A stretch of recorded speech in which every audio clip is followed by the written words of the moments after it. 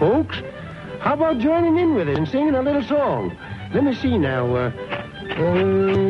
Oh, here's a right good one. Old MacDonald had a farm, eh? You remember that?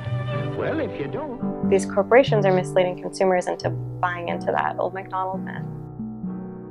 You know, it's very calculated. If you walk into the supermarket and you see the products, it's all these like rolling green hillsides and all of those happy cows. And so companies work really hard to maintain that naivete in consumers. And there's 9 billion animals raised in the United States every year, and it's really a matter of scale. And we simply can't raise and eat that many animals in a way that would be sustainable.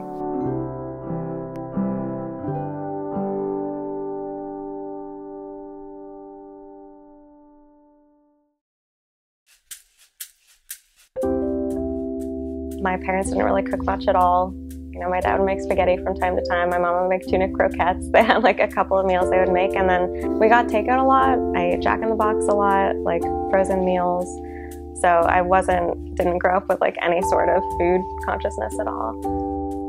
What I did grow up with, and what I am really grateful to my parents for instilling in me, is a love of animals. I grew up with dogs, and both my parents are just very compassionate people.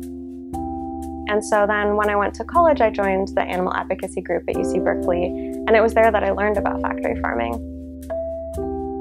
The level of suffering that happens on factory farms is just, it's unbearable. Like, to know how severe the suffering is, like, but not just that, but the scale that it's happening on was definitely very disturbing and very paralyzing for me, because it felt like, you know, when there's suffering on that scale, like, what can I as one person do that's going to make any sort of difference? I felt really hopeless.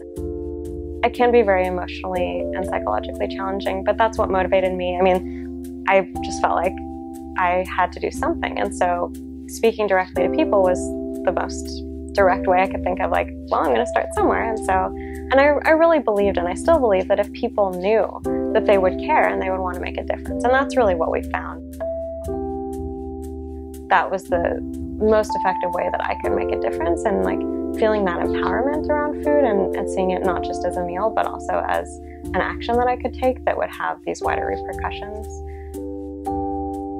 Food choices are incredibly powerful, and that we can really change the world with our daily food choices. And it's actually one of the most effective ways that we can make change. I mean, I think my food philosophy is tied to my general life philosophy, which there's an amazing woman called Zoe Weil, and she has this philosophy, I guess, called MOGO, so like do the most good, least harm. I think that's in general kind of the best that any of us can do, and that applies to food and anything else. And so we try to incorporate that into our message as well. And again, like, not demanding perfection from people, but just having them do the most that they can at that moment.